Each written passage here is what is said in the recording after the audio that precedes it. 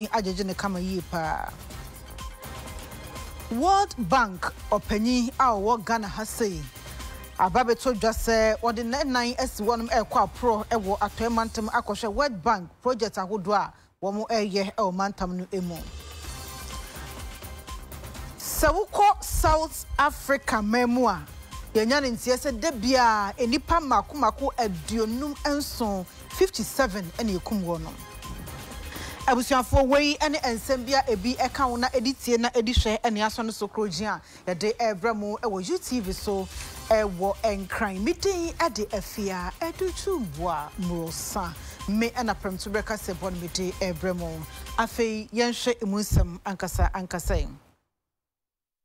Kane amansan Kubatan United Nation Church for a woni owura Kofi anan a wato nananom ewo ensie do no ene ede tosmi no de no atompemu ewo Accra International Conference Center enam so ama abemu panyifo do no a ewo honom a wo mo ema opanyi kese dayi yenkoi esanse yensem twoni adwoa yeboa eje enanana eje sikapa wo mo ene de ho amanebo ebre ni senti yede mo eko eyi nase yenko mrasisia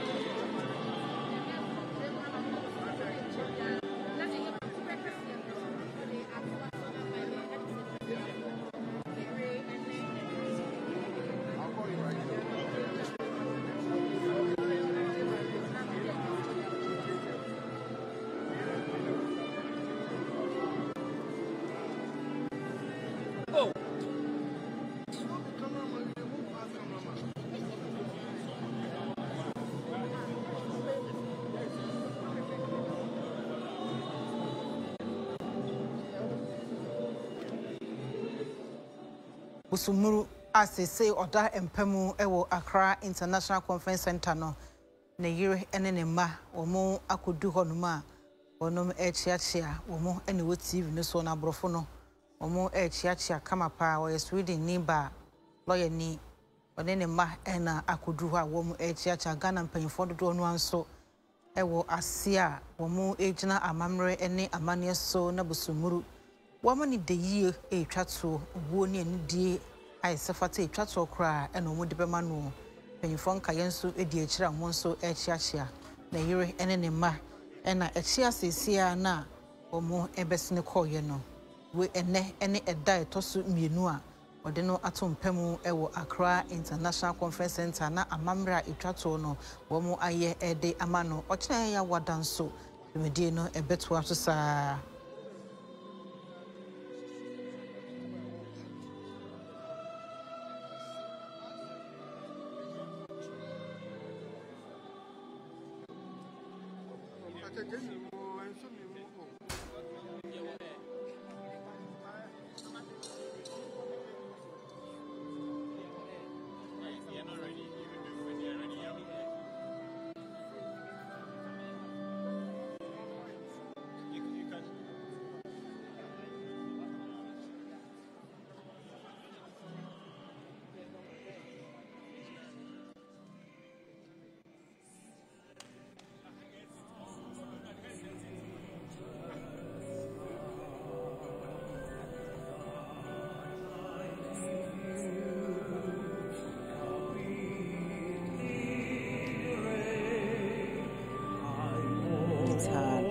imagine the difficulty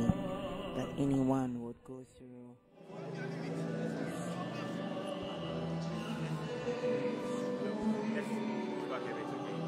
Hello. Just move back a bit.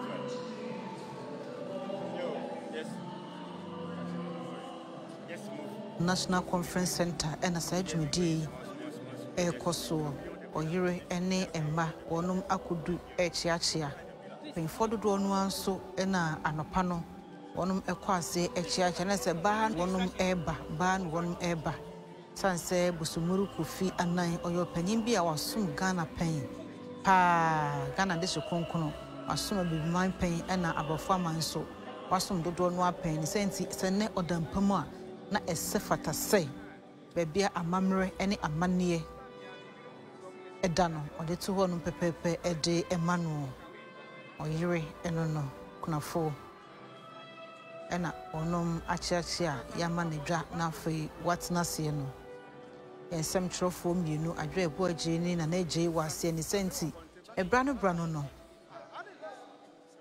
omo ebetwa ho mfonyini ede akyereye ne mpanyufo binum a owo eyi na se edin sa so nkomo twetwen mu amomo nso atumi ache wonum adwempo ewo de ekoso bia ewo yi na se ehu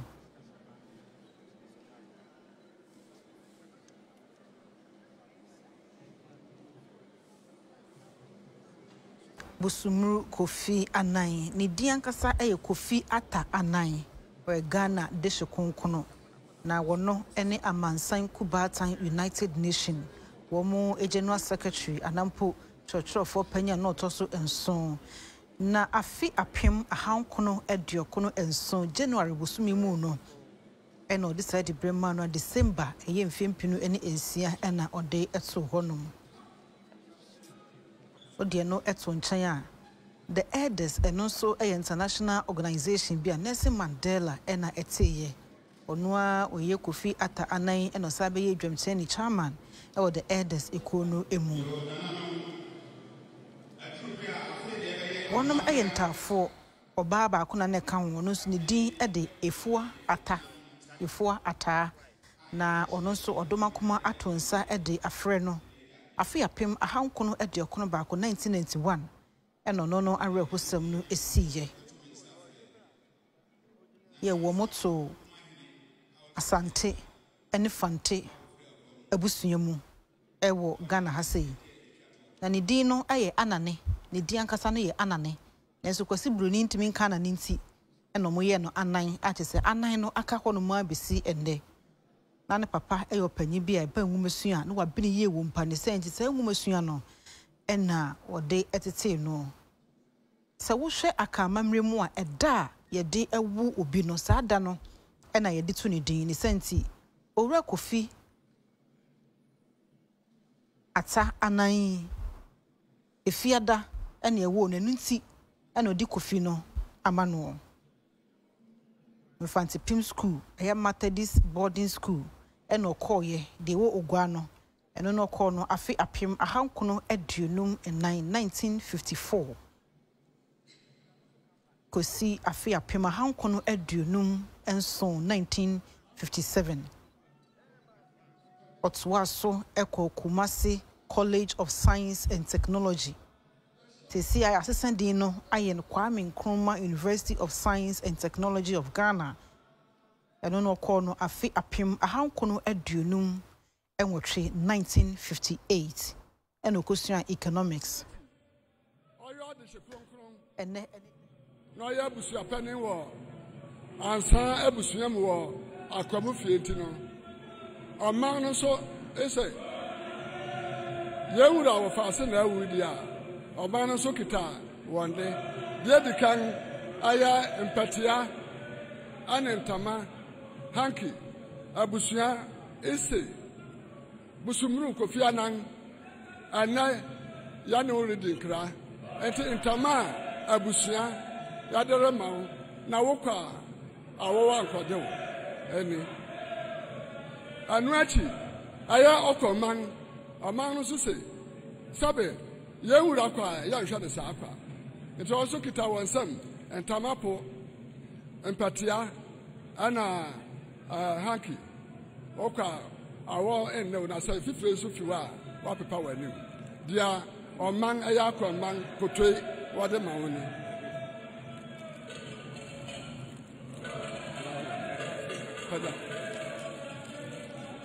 anuachi sabe woya amrado na ba bia wo woni abrofo na namti no na afefade eye flowers abrofo de bope flowers enti oman no say eye ahemiafo a ewo akwam abrowa safo a abrowa afante ana nana kwabia enso kita insuring asa obi besrawa what dey see okwa nana protein me opono wa so ka ho a wode sa insuring ma ho to say me gina ha na ye okwaman ana wabusua di areja okwan ni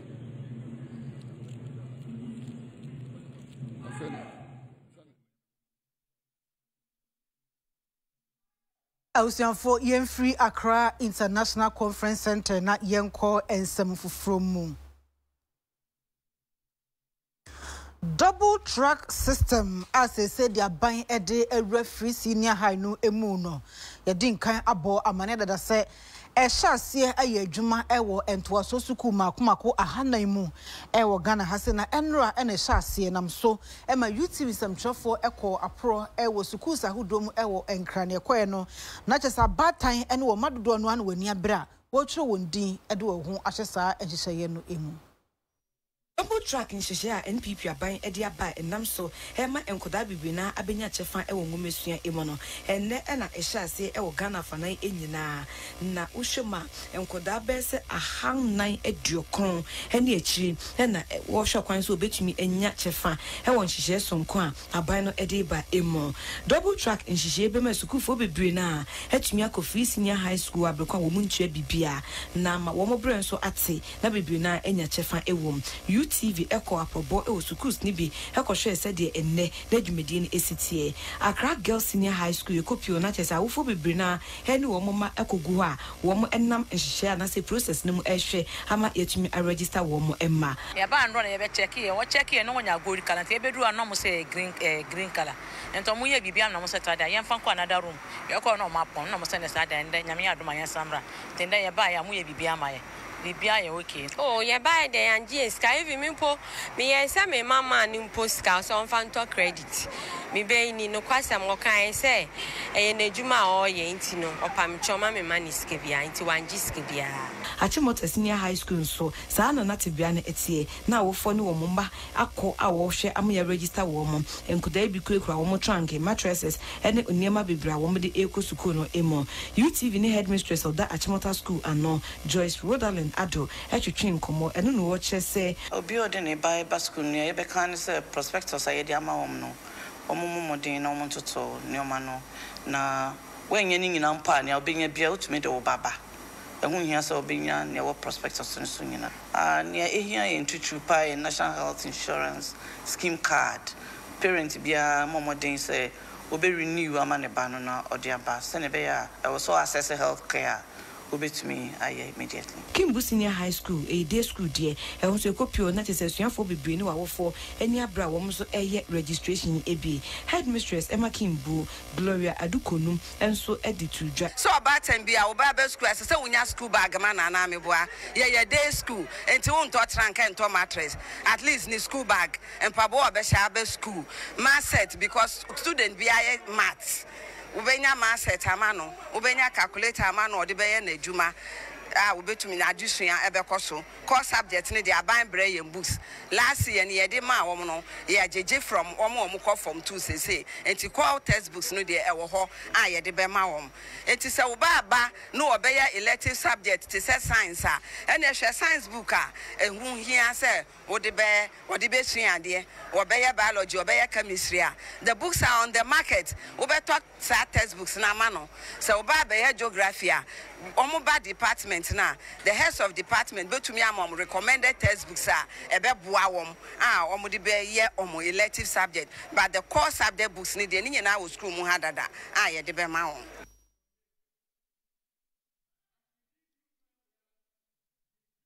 Ghana Revenue Authority mpanyinfo de ato dwa se kwan a wonom efa so agege eto wo memu no won ben sa kire bebre wom na afi wagina kwampa so na eto wo matumi agege ne yie e wo mayimu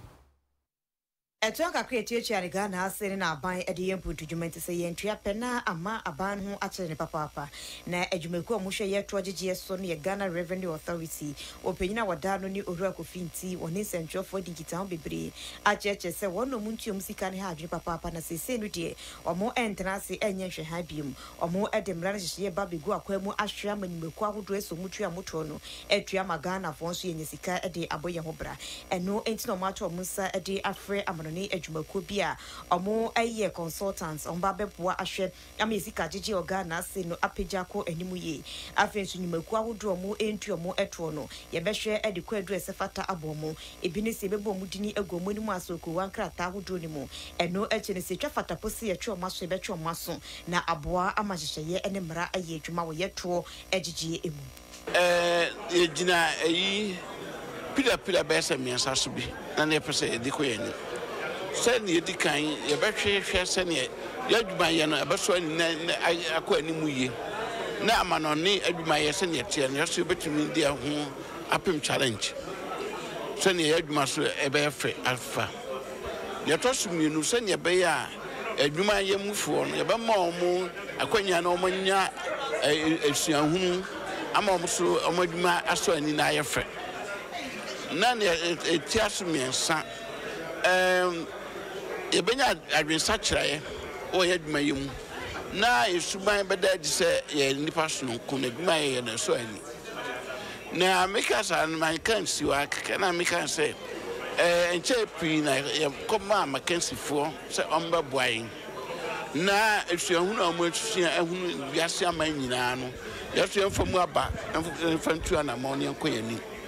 na makansi na meka so enkomodiem ka se emududu na ye Ghana fo ma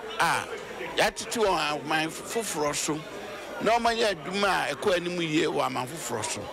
na o mtsa adwuma ekọ animu ye no emutiti ye no ene be ye ne ye de besan ama ya hu ye adwuma mmodembo nya ye bibia tsene o ma ko manim ekọ manim eyo ene mu dwumadie na ene ye ba se ye be ye Yenuanu kremofo afi wonum di kan call eye haja kwantuo ni bi o Mecca Saudi Arabia memu no yanya ntiese wonum abedru kotoka wiam hyengina biasomdwe kwaso Ghana Hajj Board mpanyifo na afenso amanyoso afo abedi ekira wonne Henry Cote ene kwehia wonum ekwan Finkremofo wo mudi kan a wo mako hajj akwantu konkron e wo Mecca no wo mo ababedu asomdwiem ha wo fi Saudi Arabia abepie mo kotoka International Airport Ghana Hajj Board he no so afo abedi ekire hwe afisem ho nsem eso Henry Cote ene kohyia wo mo ema wo mo akwaba UTV ene oso afo abedi ekire hwe afisem nso honorable Henry Cote etwetwe nkomo no wo kyerese nani age obompanyufo a wo mo eye o madwuma yie eboaye ema afi hajj ne eye jojo no obo mo nyina abaso obo panyin na bedichi abaso say wodi echita esronko amma enkremofo a wo mko haja kwentukunkui. Once again, as a nation, on behalf of Mr. President Nana Addo Dankwa Akufo-Addo, the Vice President, and of course my substantive minister, I'm here to welcome all of you back to Ghana and say welcome Akwaba to all of you. Indeed, by the grace of God, preparations were made for the pilgrims to embark on this holy journey to Mecca and back. And so far, so good. We can say that Allah has been merciful to us. We can confidently say that the Hajj has been a success. And we pray that all the things that you have asked for, the interventions from God that you sought for, and indeed for Ghana to also make progress. UTV and inkemophobia wumunya kwan e ko Mecca kwantu kunkun bi nso twetwe nkomo. Hajj Board me saka asaka bium. Wo mo respect ye aye ko maka no.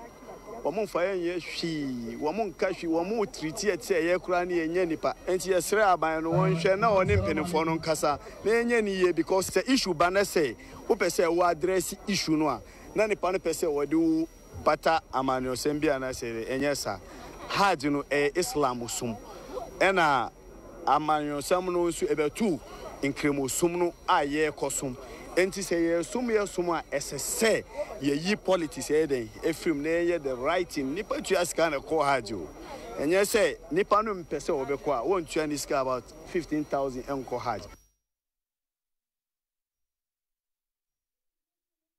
World Bank Panya wo memu a woni Henry Kirali yanya ne tie se wo de edenan asi wonum e kwa pro wato mantam na World Bank wo mu project ahodo a wo mu eye e wo mantam ne mu no wakohwe ba bia eduru.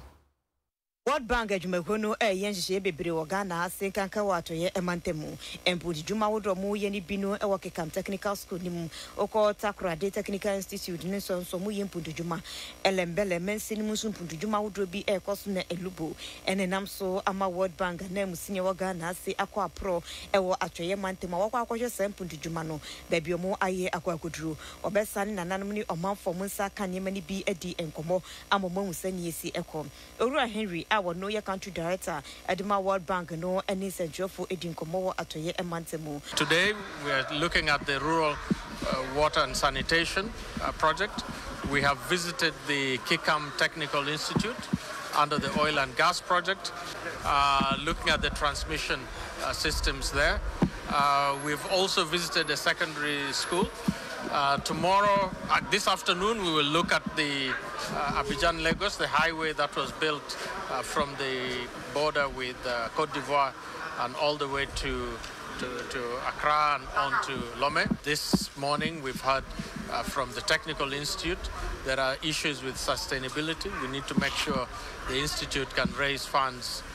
for future operation and maintenance of its equipment. Abanka chipinino wo elembele ensu any UTV edi enkomo echeche niema wodo World Bank for eye ni faso manya edi efri hum. The director no ade danse because me didn't get home about a year ago for an project or in the street. Okay, Kekam Technical School. We invested about $5 million to equipment able to the train of oil and gas capacity building. One night, Juma for with my Juma oil and gas industry. Same day be able to do the young of one yet. And they all buy by share. We won't be at Nedru. And then the next stage are the corner project no young for summer. Titru. And I walk district Muhanam. Additional phone be almost Kekam Technical Institute ni Emubino and UTV Ekasano or more actually and Semusi. Next year I'll be completing. But if you ask me, what did I do? I have nothing to say. When you ask me about the story, I can tell you everything about the story. I've been to above because we do more search. But when it comes to the food, when you ask me, I have nothing. So we are pleading on behalf that they should provide us the materials so that we can also go in there and then practice more, come out and show to the world that we have technical people that we can change Ghana.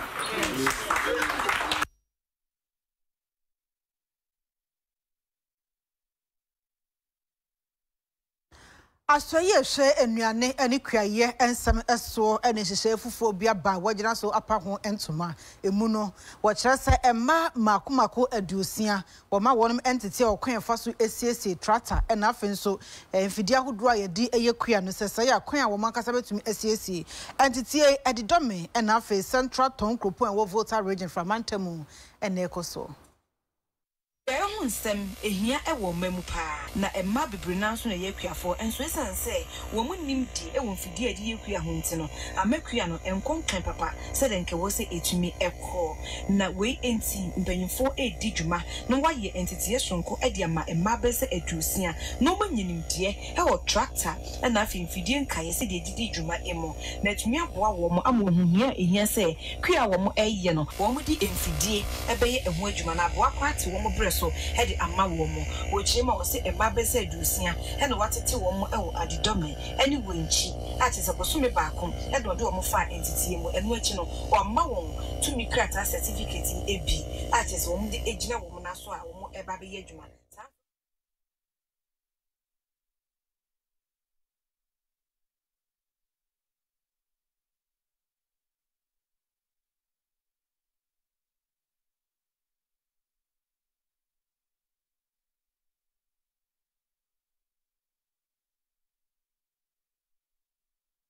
Eba ahonidie hu ensema mpempi no ya na Ghana fo binim enim se eya banko asade na no eno de ato Ghana fo nyina enim so bia nhwe emfa ahonidie hu nsam ento na koma so se le beya ye so betumi aye mfam de amampotam ayete no ehonum etumi edini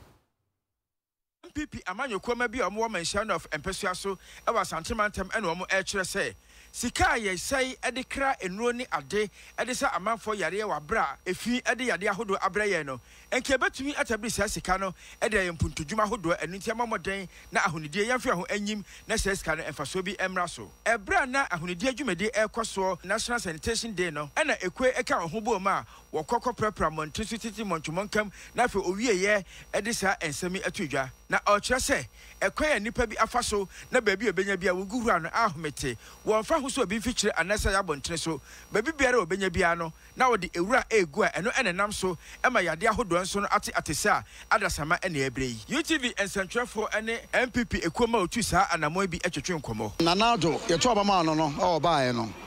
ne buta ye sinani so ba ko pa ne se yebedi ehuni se Ghana ha ansa no wodi na ba na ye wie no na Accra anye bia no the whole Africa and the cleanest city and we actually no ye nia ye mayor ono so na san ya mu amanitua on launch operation keep Kumasi clean and green eti ye buta ya ye isia no sisia no se ye nso ye be support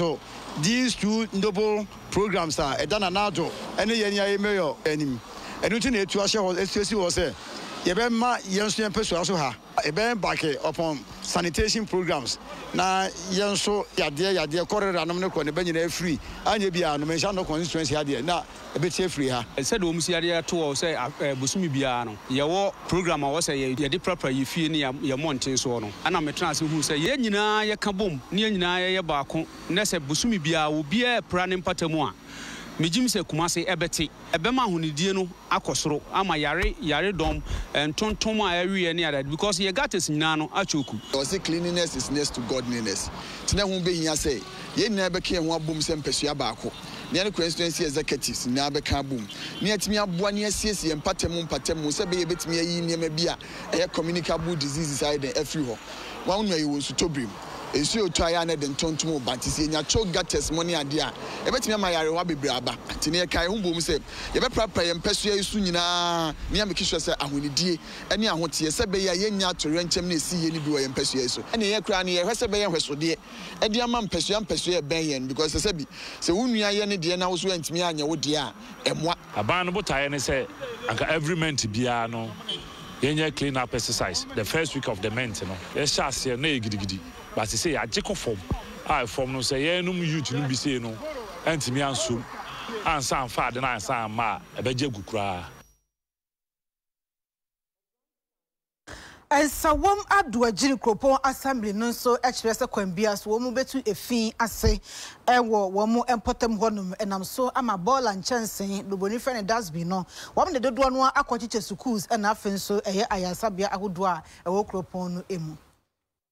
Rebia atwam na ahonidie ensem enkoyie kura ewo nsawam Adwajiri ene ne mpotemu nanso empanifo se yedi jawa na yedi asoa enti MCE a oda nsawam Adwajiri ano Honorable Isaac Kwajobu Aben achiche dustbins bebro oha ede amasuku ahoro a ewo empotemu ho ene aban ayaresabia ahoro enso sene beya ahonidie mapa ebetimi afa ne ntoma pa afra ewo empotemu ho na eniema enso etimi akoyie sene beya yarewa enketenkete a odasani etimi fa no efiemu no eto ebetwakra ewo biaye ho onam so ede sa ensem wei etodwa ekire mu se oman biara ebetu mpon na oman no ade ne ho ede efiemu oto aso ede to ne manfo enem se wonsom ene nipa enti no omunyina enkamomu en na ahonidi ensam no entimi enyina brane ewo ensawam ene ne mpotemu se ne be ya yare wanketenkete nyina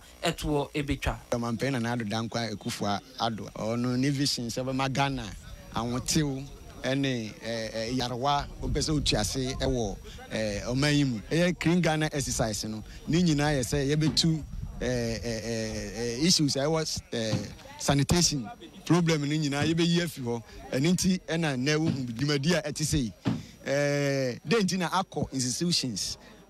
anchor communities. We share communities in a Zoom lion containers and yade ever hold it down. Internet say yes share institution maybe say schools, maybe say hospitals, maybe say department EB. Na dena yedi den esisiwo say na omo so omo fie bia omo tum dia den egumu na wodu gumu so na ya Zoom lion for be den abe efako because container na kasa ne bo den back be 15,000. Into Nunya that's been to me serve with the same word purpose. And into na ye kusu yes ano. Eno achi ana UTV kase ene amanfo a wonsa kan that's been yibi na wode ko wonwuma ahurom etitiriw ene akyerɛkyerɛfo atwetwen enkomo na sei ana wonso ede tuudwa. Na yenso eno ye beboa na ya kyerɛ school fo ne sɛ efi enya de pa ema yen yare edinyama bebre a enye ema yen body no intino ye bebo mo no mo senia efi yen na baby a wo ye fi krampo na baby on betumi edi compose na emfa yarewa emba yen widie mu am say aban no eni so ade hu so be mo man mu ate no on pese ye de efitianse wo schools no mu ne kyerɛ school for no se ne be ya on be di on hu na na compound on enye ho basabasa te o me nwura bia na ye de abegum eye ma na yakoto agu te de no fitianse mo de be ko nyia de be ko krum na esa ma o ma no so mu ate yesi yen fancy si yesuku mu na suku no mu entew udidi wie a anasa ukuta mura fegu dasbin mu se ne ebe ya compound ho beti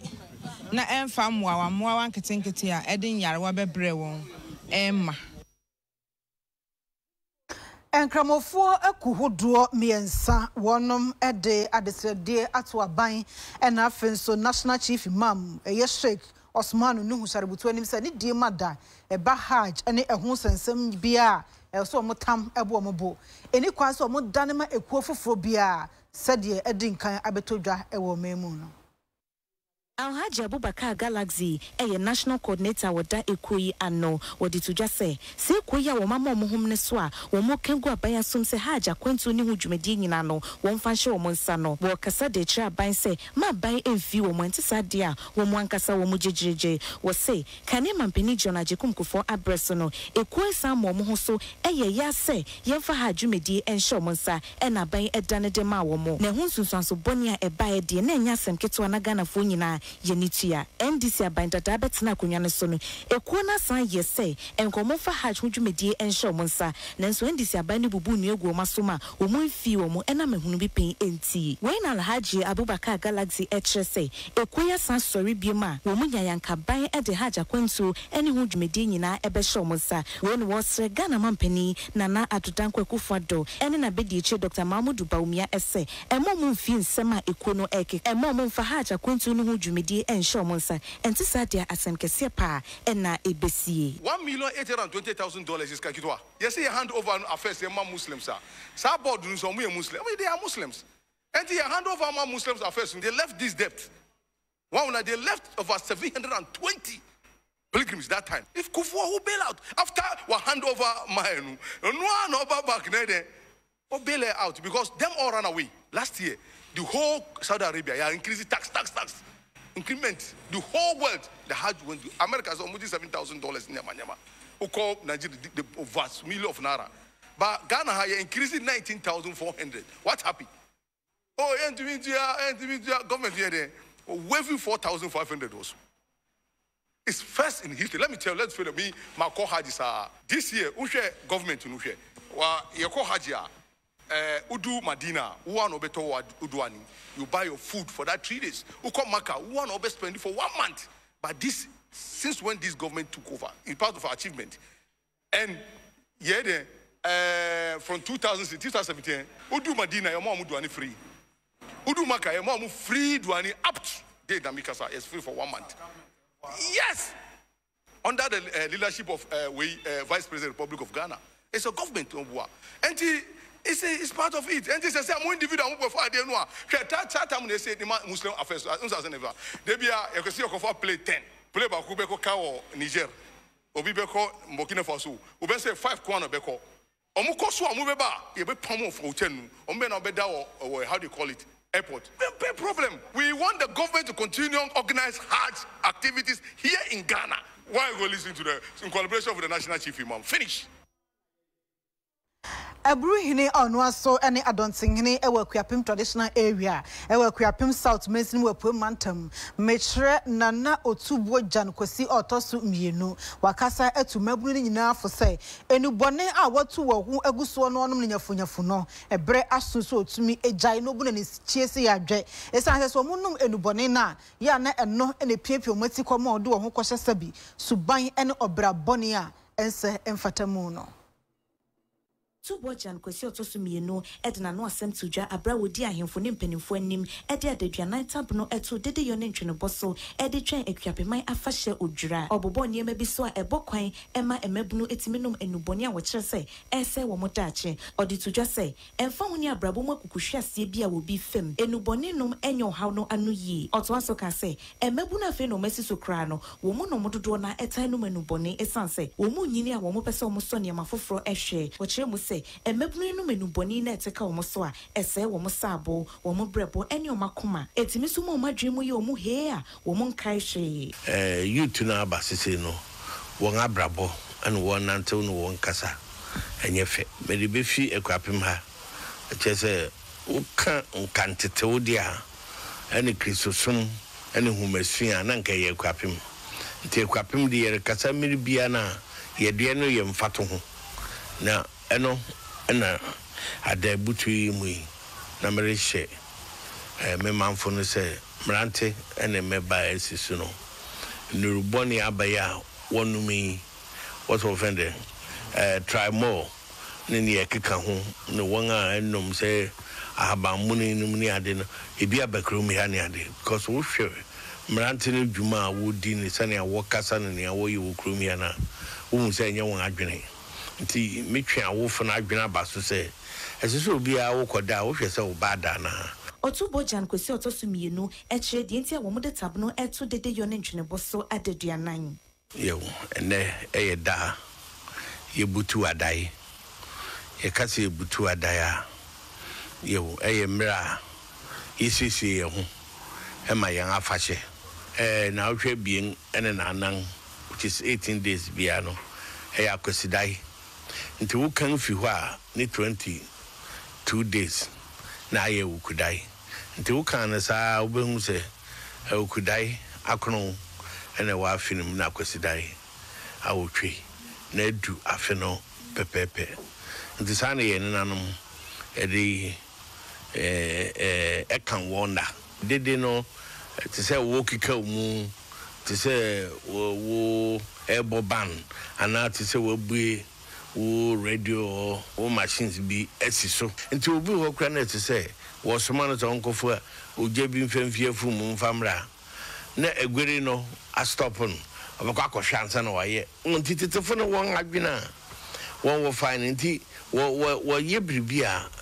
won pese ebesiu bribi kwan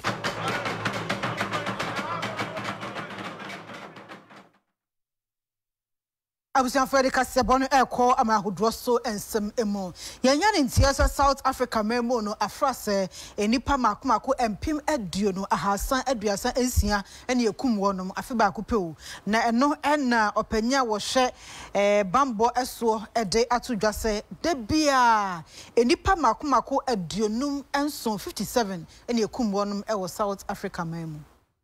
Enyina wonu na hwe posi fo hye yeso omrahye bedwam ene din sen wesi etu nsantwofo anim ene osi benfin hyensie ni ewudi sam amane homre so ewo South Africa memu pa de bia no nipa beye aduonum enso 57 yeku omo ewo South Africa memu ekira sanye ma hyeda enkoyi enu nti wose ke beye penifo mo homre so no mo hwe enkunti asade no wagitu mu se posi fo mo mmode ne ebabambon sensem a se de omba bayiro mo papa edomu ani asimiamie awodo no ahwe atususa and na fe so woni achichi omu esie krodobo ene enema bi ensen fata no ene so aman homene so e wo South Africa mem